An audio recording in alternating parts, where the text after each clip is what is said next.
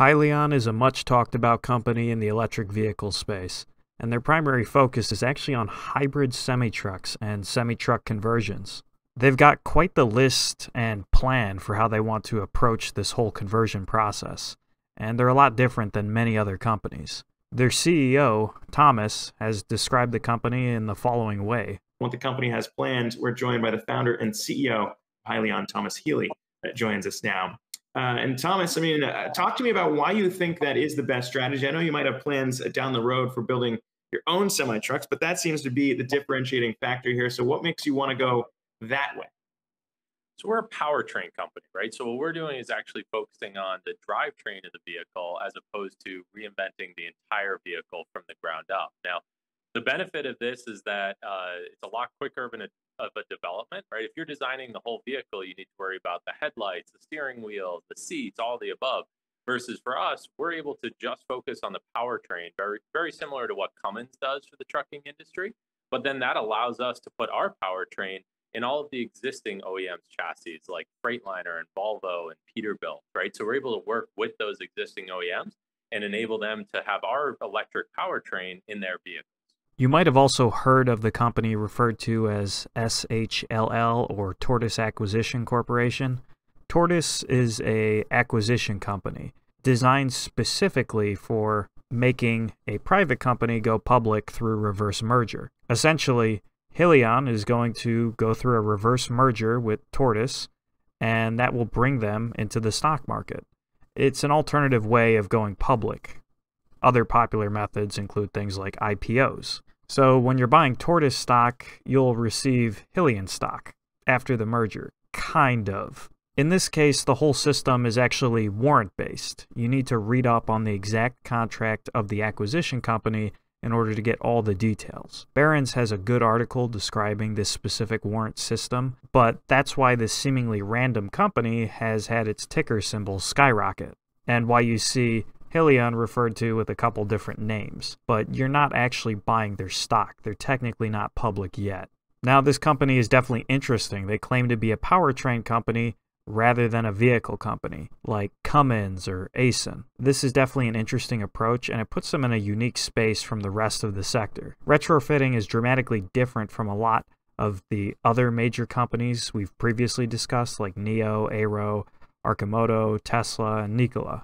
And their whole hybrid system is interesting. A lot of the big downsides of hybrid systems seem to be mitigated by moving to a semi-truck platform. Hybrids are heavy and complex, however, a semi-truck can handle extreme loads and is large enough to make a hybrid system easier to work on and integrate. Additionally, the Hyliion approach puts the electric drive on just one axle, typically. Having this multi-axle vehicle allows for the system to be easily swapped in. I have to say, this seems like a pretty clever design. A hybrid system would appear to easily integrate with a semi-truck platform. This specific model is actually their electric-focused semi-truck. These are more of the details on how exactly the conversion occurs and the various parts that go into the semi-truck. You're not going to be pulling an entire trailer full of extra equipment. It connects to the rear axle and then integrates a couple other systems. Companies want a green appearance, and they also want to experiment with technologies that could become the future. So I think Hyliion as a company makes a lot of sense. The retrofit doesn't have this low horsepower like pure natural gas trucks typically have. It also exists and can be purchased, unlike a hydrogen fuel cell truck. Wegmans, a large grocery chain, seems like it is currently using 2 hybrid trucks. They have an existing relationship and might convert more of their fleet. The first one seems to be a conversion way back in 2017, and the second unit seems to be a purchased unit. In fact, there's a whole presentation online talking about their integration with companies. Hyliion is definitely not shy about talking about progress. They have a lot of presentations available online, webinars that detail tons of things. It's really fascinating to see how much they give away and discuss, and how they clearly have a plan to move forward. There are also rumors of HEB being another future customer, but much of that is speculation. In this video, we can see an HEB tagged truck in the Hyliion warehouse, but there's no official partnership yet. Their electric-focused model actually has an onboard natural gas generator to charge the batteries. So it's electric driven, but you can extend the range with natural gas systems. That sort of sounds like a hybrid, but maybe a very basic hybrid system.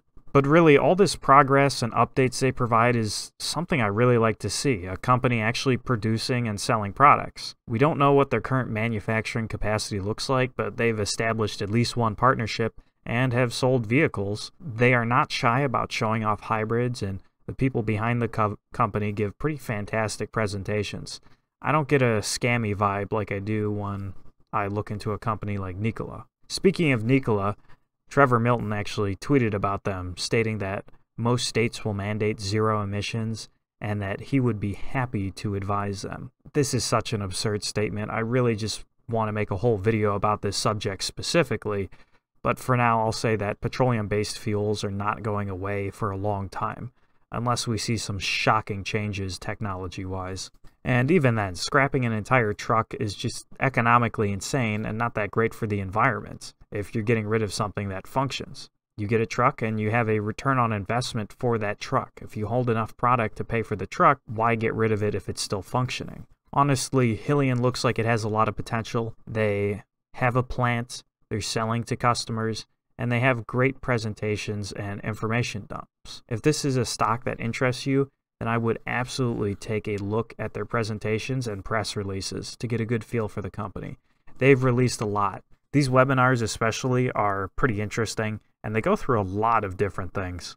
As for things that are concerning, obviously this whole acquisition company and warrant system is not as straightforward as just trading shares. Technically, Hyliion is not a public company yet, so you aren't directly buying their shares. And to point out the obvious, this is a relatively small company finding their feet. They are not a massive corporation with solid sales numbers, which makes them a speculative or risky asset, whichever terminology you prefer. You can't really compare it to a stock like Amazon or something. Depending on your risk tolerance, it might not make sense to buy speculative assets, especially in such an early, non-public phase. Additionally, we've had a huge run-up as of late. Whenever you see explosive growth like this, it could mean large buys and a continued bull run, but more often than not, you risk pullback and corrections until further news or information comes out. Those would be the big things to keep in mind when dealing with this stock. There's obviously a lot going on, and people are super excited about it, and from what I can see, it seems like they're taking things very seriously.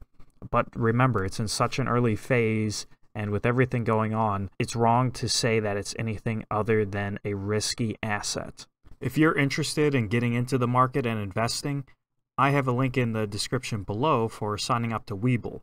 Webull is a trading platform that has a mobile app, desktop app, and web app. Personally, I think they're a fantastic brokerage, and I use them all the time. If you sign up, you can get a free stock valued up to $1,600.